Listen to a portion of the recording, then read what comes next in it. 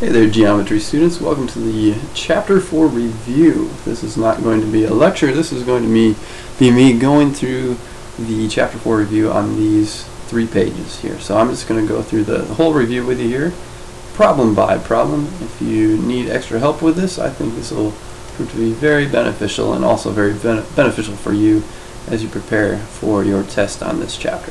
So let's just start off here with number 1. Alright, so 1 through 4 we're classifying the triangle by its angles and sides. So let's start here. I got that in white. That's not going to work out. There we go. Let's start here by classifying this angle. Well, by its angles I can tell that's a right triangle, so I'm going to say right. And then by its sides I've got at least 2 sides being congruent. When it's like that we say isosceles. So this one is a right isosceles triangle. Alright, number 2. I look at that and I can tell that none of the sides are the same, so I can say that's scalene. And it appears that looking in the answers in the back, at least for number 3, they would want us to say that this is obtuse. So they don't say that in the picture here, but I guess they want us to assume that if it looks bigger than 90 in these cases that it actually is bigger than 90. So I would say this is an obtuse scalene triangle because we have one angle there that's definitely bigger than 90 degrees if we go by the looks. So this is obtuse scalene, none of the sides being the same. So obtuse scalene, that's what we got there. For number 3, I would say that's obtuse right here, bigger than 90 degrees. And it's isosceles again because you have 2 sides that are the same. At least 2 sides being the same means it's isosceles. If all 3 are the same, then we have another special kind of triangle. It's a special kind of isosceles triangle, which we do have in number 4. So for number 4, I would say that's equiangular. All the angles are the same, and equilateral. That's the special kind of isosceles triangle that we have here. So if I'm going to go by angles first, that's what I've been doing here. Equiangular, I would say first, it's an equiangular equilateral triangle. Alright, so that does it for 1 through 4. And so let's move on to number 5 here. Number 5 says this: one acute angle of a right triangle measures 37 degrees. Find the measure of the other acute angle. If you try to do this in your head, it's going to be pretty hard, but if you draw a picture first, it's going to be pretty easy, I think. So let's draw an acute angle of a right triangle. So we have a right triangle here. I'm just doing a freehand sketch. You know what? Let me erase that. Let me use straighter lines. I can do that here. So I'll go with that. That looks a lot nicer. Got a straight edge. It doesn't hurt to use a straight edge, that's for sure. So let me move that down just a little bit so it touches a little better. Okay. And then I'll connect this here. So I'm not measuring this perfectly to say that that's one of these is 37, the other one's whatever that's going to turn out to be. But I can put something in the corner here. I put a little box in the corner and say that that's a right triangle now. It's 90 degrees. And then this one, if this one's 37, let's call this one 37. That angle looks a little smaller than this one. What's the measure of the acute angle? Well, you could do 180 minus these 2, or you could just say, well, 90 is already here, so these 2 have to add up to 90. So I'll just do 90 minus 37. 90 minus 37, so I'll go with number 5 here. 90 minus 37 would be 53 degrees. So that's all we have to do for that one. So let's move on to number 6. Number 6 says you have a triangle M and P. The measure of M is 24. The measure of N is 5 times the measure of P. So let's draw a triangle. And one of the angles here is going to be kind of small. The other one's going to be pretty big, it looks like. So I'm going to make this first angle that I draw kind of small. I'm going to make this next one pretty big. So it's 5 times the measure of N. And then this N one sounds like it's going to be pretty small to me too, and I don't want to fill that in. Let's change the properties here, and we'll change that to a no fill. There we go. And let's add in there what it says. Get rid of that. So I'll add in here what I had. So M, I'm going to say, is here as 24 degrees. N is 5 times the measure of P. So I'm going to say this is N because this one's way bigger than this one here. So not necessarily drawn to scale by any means, but I'm going to say that if this one's 5 times bigger than this one, I could call this X, and then this I could call 5X degrees. Okay, so after you draw a picture, now I hope it's pretty easy to set up an equation for you. So this should be, I can just say X plus 5X plus 24 would be 180, or I could say 5X, I could switch the order of that there. 5X plus X plus 24 equals 180 degrees. Okay, so now it's just a matter of combining like terms. I've got 6 X's, I've got plus 24 equals 180. From there, I will bust out my orange here and subtract 24. That will cancel out with that. I'm left with 6X equals, that's going to end up being 156. And then I would divide this by 6. And that might not be one that comes to mind right away. I know it's not for me. So I'm going to take 156, divide it by 6, and it looks like I get X equals 26. So this is pretty important. I'll circle that, but not my final answer, because I got to read my question here. It says find the measure of N, find the measure of P. So what do I have to do in the end? I have to say the measure of angle N, the measure of angle P equal whatever they equal. P is just, in my picture I label it as X degrees, so P is just going to be 26 degrees. And then N, well, what's 5 times 26? I know 5 times 20 is 100. I know 5 times 6 is 30. So together that makes 130. And if I add those together, I get 156, just like I should, because 156 plus 24, put that back up here, that equals 180. That's a check of my answer. So I take this, I plug stuff back in. This one was just 5 times 26. So let's show a little work there and just say that was coming from that. Okay, let's move on to number 7 and 8. These ones kind of go together with this picture. So it says use diagram above of triangle ABC and triangle XYZ. Identify the corresponding parts, the congruent corresponding parts of the triangle. So number 7, I would say, well, there's 3 angles that match up and there's 3 sides that match up. So this one, pretty easy to do. Just take a little bit of time here to write down what's what. So the angles that match up, I would say angle A is congruent to angle, well, it's got 2 marks here, it's got 2 marks here for X. So angle A and angle X. Remember, you can also look at this if the corresponding, or if the congruence statement is written correctly, like it is here, A to X. You can say B to Y and C to Z. You can look at the picture to verify that as well. So angle B is congruent to angle Y, and you can also say angle C is congruent to angle Z. And then for the sides, you've got 3 pairs of sides that are congruent. I could say AB, segment AB is congruent to segment XY. I could say that segment BC is congruent to segment YZ. They both have 2 marks. And I could say that AC is congruent to XZ. They both have 3 marks.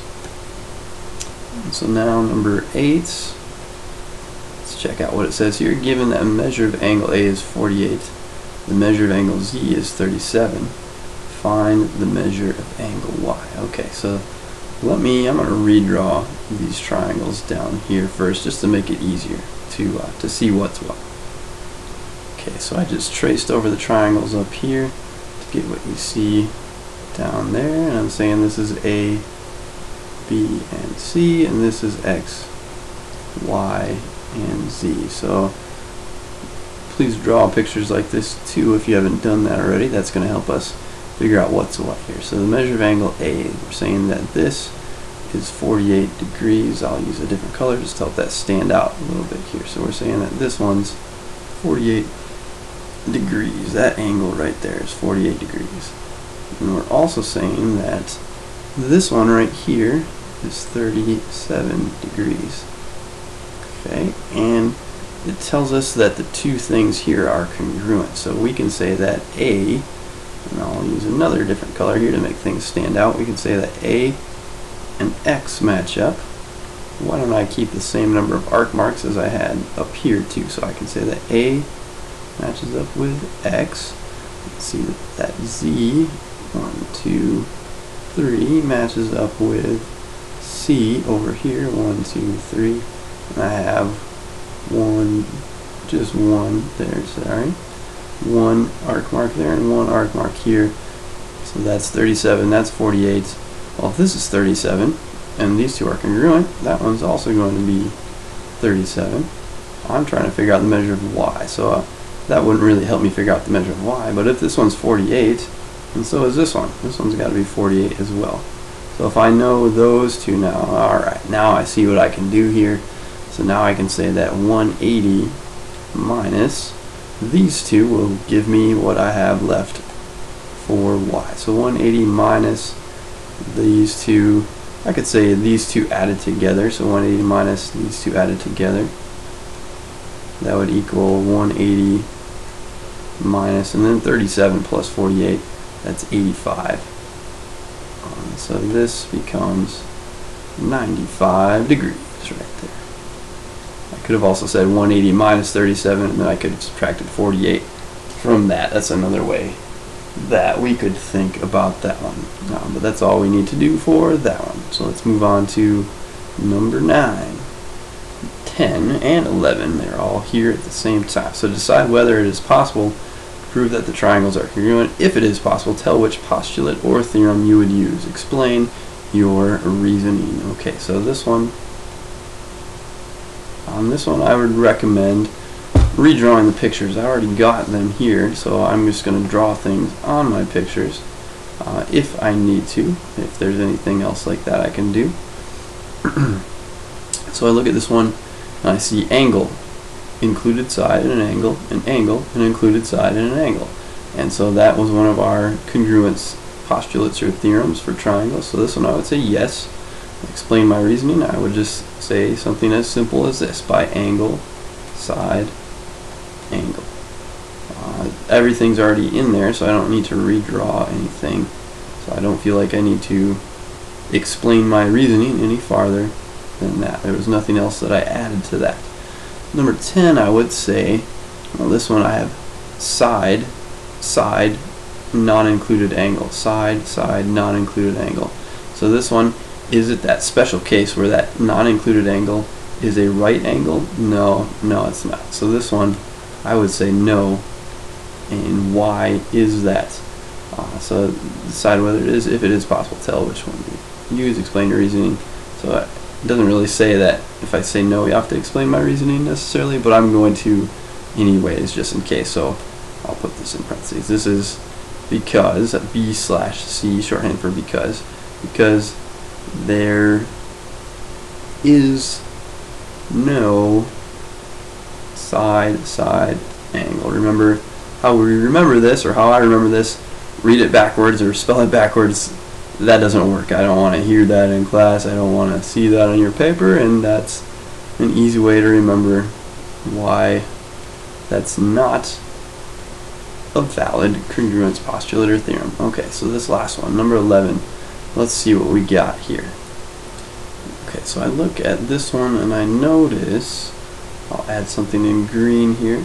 I notice I have two parallel lines right here, then I have this transversal that goes through both, and I see that this angle right here would be corresponding to this angle right there. So you kind of have to, if you imagine these lines continuing this way, maybe that helps you see that this one and this one are corresponding with respect to this transversal. So this angle, I've got angle, angle, side matching up with an angle, angle, and a side. So does this one work? I would say yes, it does. So this one, you could say yes, and what would be my reason? You could say by angle, angle, side. Now this one, I would say a little bit of extra explanation would be necessary with the way they've written these instructions here. So I would say something to the effect of this, that since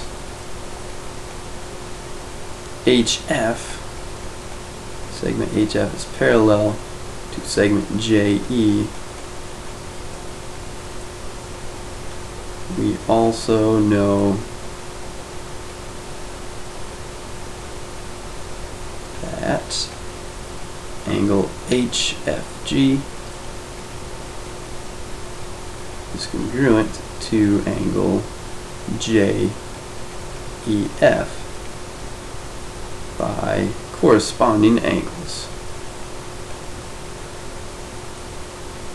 And so I would say that's sufficient. That's definitely sufficient for me. I know with 9 in the back they have a little extra explanation, but that's already all there. I feel like if you just say angle, side, angle, to me that is sufficient for that one. And then this one I feel like a little extra was necessary. We could add the green part into the triangle there. Let's move on to number 12 though, and number 13 here. So you want to determine the width of a river beside a camp. You place stakes so that MN is perpendicular to NP, PQ is perpendicular to NP, and C is the midpoint of NP.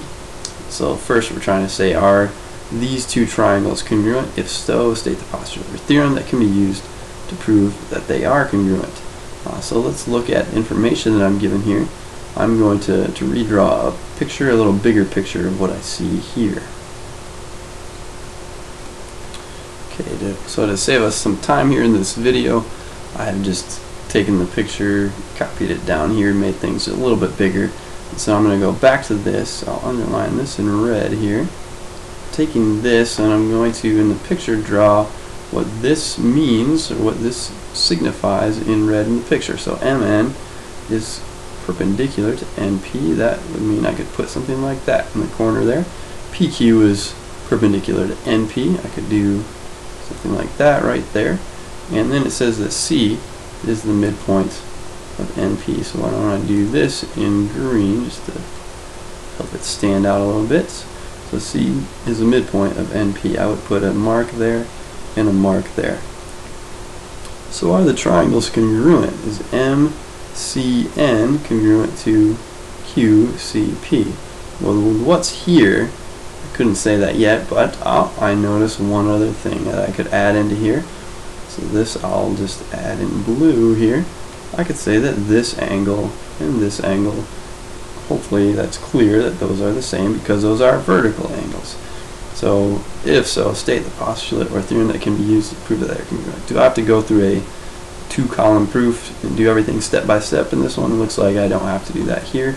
I just need to add some things to the picture and then say what lets me say that. So this I would say is angle, side, angle, matching up with an angle, a side, and an angle. Just because it's a 90-degree angle doesn't mean that it's suddenly not an angle. It's still an angle. So angle, side, angle, matching up with an angle and side and an angle over here. So this one I could say yes by angle, side, angle for number 12. And then so for number 13, what segment should you use to find the width of the river? Well, the river's here. We can't necessarily like walk across the river. The whole point of doing this is to be able to measure the width of the river without getting wet, without risking our lives. If this is a raging torrent, we wouldn't want to walk across that. It might be too dangerous. So this PQ, if this and this are in congruent triangles like they are here, that means corresponding parts of congruent triangles have to be congruent. So I could add, essentially after proving that the triangles are congruent, I could add that to the picture there and say now that that and that have to match up. And so what segment should I use? To find the width of the river, I should just measure off how long PQ is. So I would say PQ, segment PQ would be my answer. Why would that be? If you had to say why, I would say by CP, CTC. Corresponding parts of congruent triangles are congruent. And before I move on to the next one, just one other thing to point out here. You could have said something else other than this actually, because there's a theorem that we learned that said if you have two lines that are perpendicular to the same line, that means they're parallel to each other. So we could actually prove let me rephrase that. So I see two angles here that are perpendicular. That means they're congruent to each other. And so I have alternate interior angles right here with respect to this transversal and these two lines. That would prove by the alternate interior angles converse that this segment right here is parallel to this segment right here. And if that's true, you could also say that this angle here would match up with this angle down here. So that would be kind of the long way to go about proving it, I would say. But you could say you would have angle, side then matching up with an angle, and a side here. So that's another possibility, another way you could possibly show that these two triangles are in fact congruent. I think though this was the easiest way to show that that was true. So moving on to numbers 14 through 17, and this one, finding the value of x in each case. So 14, you have base angles being the same, and so that would mean this is an isosceles triangle. I could add that to the picture. That means solving for x hopefully is very easy to do, because if they're the same, you can say that 2x plus 3 equals 17. From there, hopefully a simple algebra problem for you. So this will cancel out. This will be 2x equals 14. And our last step, divide by 2. You get x equals 7. So that one's pretty fast. Let's check out 15. In 15, I see that I have an isosceles triangle. Base angles are the same, so that's already in there. But I know that the three angles in a triangle should add up to 180. So what I see here is x plus 72 equals 180. So again, hopefully after you set it up, you can see that this should be, or I hope it should be for you, a pretty basic algebra problem. If 2x plus 72 equals 180, I would subtract 72 from both sides here, trying to get x by itself eventually here, so this will cancel. That leaves me with 2x on the left side equals 108 on the right side. If I divide both sides by 2, it gives me my final answer of x equals 54. X equals 54. If I plug that back in, 54 plus 54 plus 72, I add all those three numbers together, and I do in fact get 180. I can plug 7 back in up here to check my answer that way as well.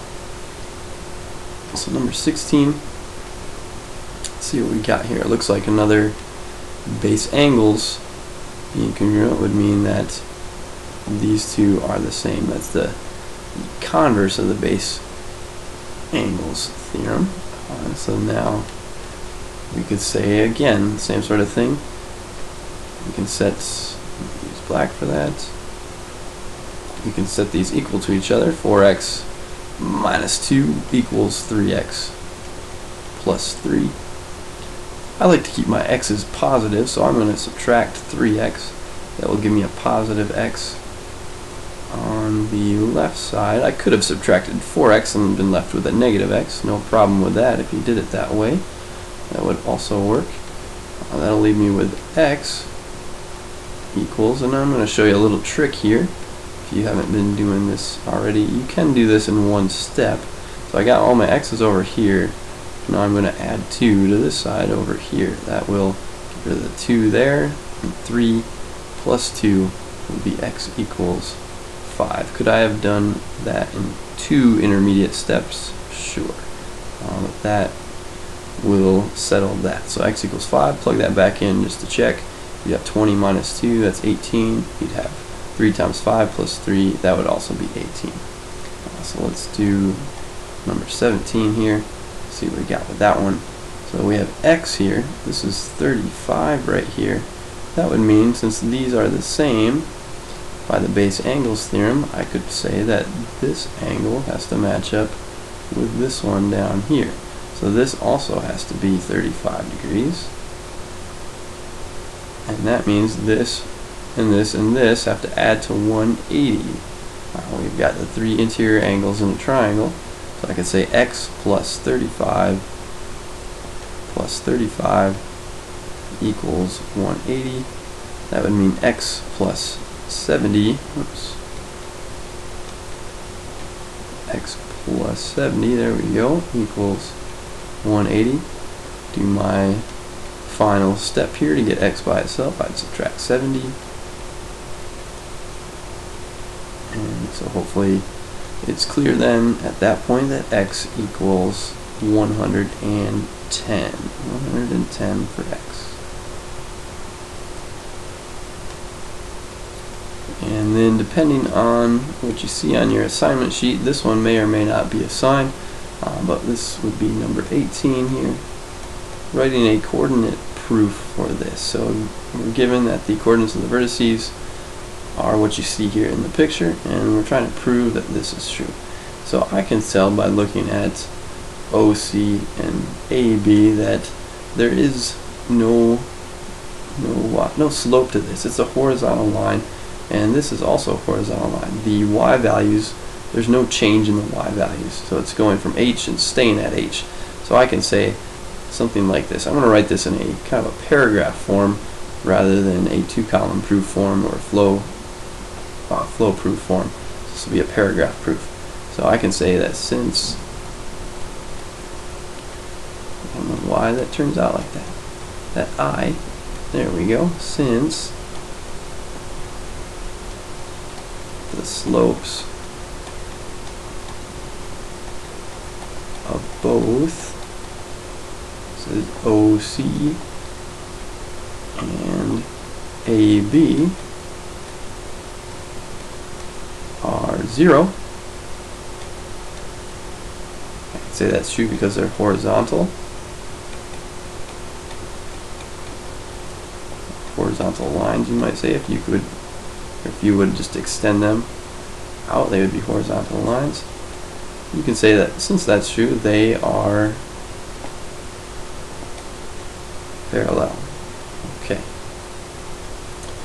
And now since they're parallel, let's draw that in the picture. I'm going to draw some extra stuff in the picture in red here as I go. So this is new stuff. Use a different color as we go to prove the new stuff. Now I can say that based on that, I could say that this angle and this angle are the same. They even look like they're 90 degrees to me, but I'm not going to say that that's true for right now. I can at least say that this is true, though. I may be able to prove later that they're perpendicular if I need to do that.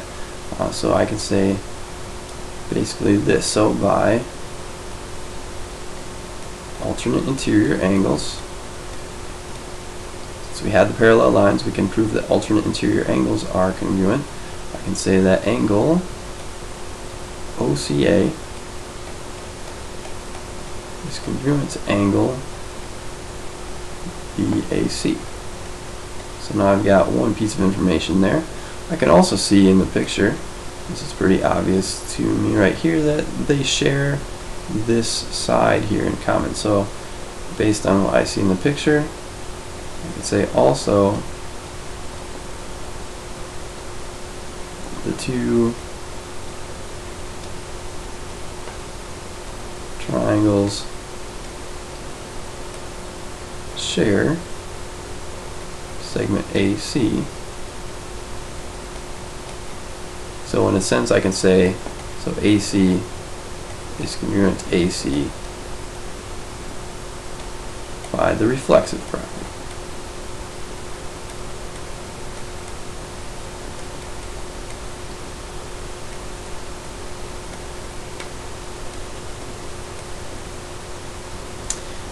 So now I've got that is true, I've got that's true, the side here, and the angles here. Anything else that I can prove is true? Well, because these are coordinates, I can also look at the coordinate values here, maybe figure out the distance from here to here, and figure out the distance from here to here. That could tell me something pretty important right there. So I can look at this, and I notice, well, I've got this x value. Remember, it doesn't go up or down at all, so I just really need to look at the x values. I go from 0 here to h here, so that's, if I go x2 minus x1, I've got h minus 0. So I can also tell, we'll make it sound a little fancier here. I'll say additionally, say that OC equals h minus 0, which equals h. And if I look at AB, I can say the same sort of reasoning gets me to saying that AB is also h. I look at the x values, it's 2h minus h right here. And so I can say that the distance from A to B equals 2h minus h, which also equals h. So based on that, I can say that OC equals AB.